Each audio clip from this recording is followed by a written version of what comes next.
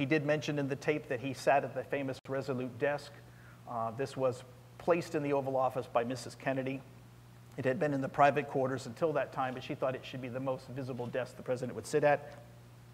It was given to President Hayes by Queen Victoria in 1880, and it comes with two rather interesting photographs for the Kennedy Library grouping here. The famous one of young John Jr.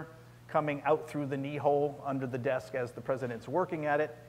And then a more recent photograph of Caroline in the office as President Obama tries to figure out how to go under the desk and open the door.